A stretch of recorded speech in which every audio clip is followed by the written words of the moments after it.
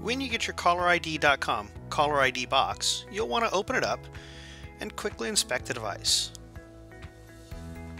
This happens to be a 2-line model, and you're going to connect your Ethernet cable straight into the back, like so, followed by connecting your phone lines into either the line 1, 2 or line 2 sections on the back of the box, depending on which way you have your phone lines configured.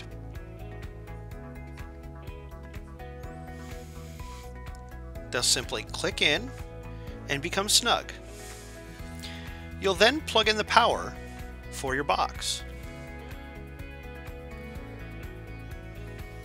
You'll then want to go to our website where you can configure your device.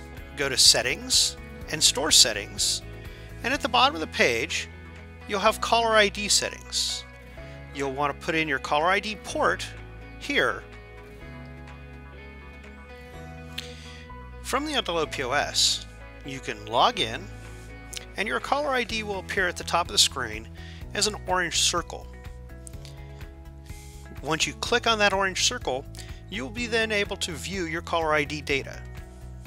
Here's a call coming in.